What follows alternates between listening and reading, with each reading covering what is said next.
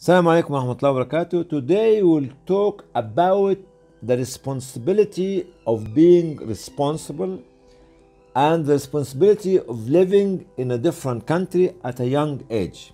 1966, my father took me with him to Libya because he has been appointed to work in Da'wah and Islamic Affair in the University of Islamic Affair in Libya. I went with him. The journey was beautiful. I was young at the age of 16.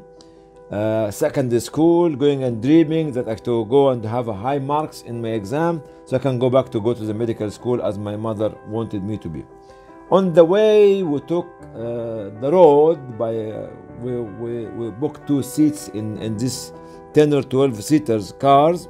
So went from Cairo, Alexandria, Alamein, Marsa Matruh, Western Desert, Western Sahara, Saloum, from Saloum to Msaad to Tobruk in Libya, Msaad in Libya, Tobruk in Libya, من Tobruk actually into crossing all the cities till we reached Al-Baida to see where my father will be located by the university.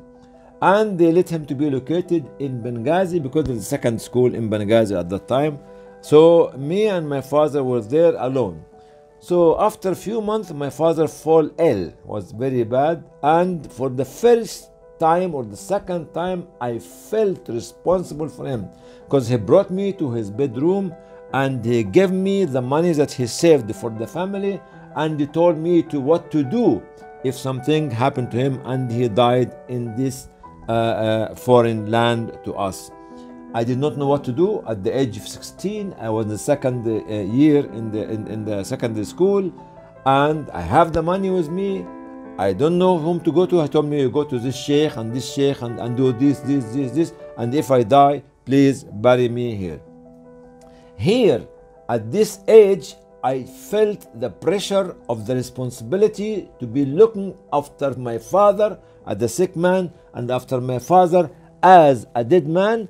And where? Not in Egypt, not in Cairo, not with my mother, because mother was not there, sisters and brother were not there, nobody was there. It was only myself. I'll be actually the decision maker. And this is lesson to all of us as parents. You have to give the responsibility to your children as early as this age or even before. But I remember in one of my talks, I kept telling you that the first business I have started was at the age of 9 or 8 or 9, when I used to go to buy this lollipop and sell it to make a business in the time at the time when I was living in Al-Hilmiyah. So the manner and the behavior of a young man or a young girl at this age is extremely important, that to put him on the spot but to be guided. At that time it was me and my father only. I was put on the spot, but nobody was guiding me to go where, here or there, whatever it is. But alhamdulillah, my father was cured with the will of Allah subhanahu wa ta'ala, and he carried on working. And then my mother came and joined us in the second year, inshallah. Jazakumullah khair. Wassalamu alaikum wa rahmatullahi wa barakatuh.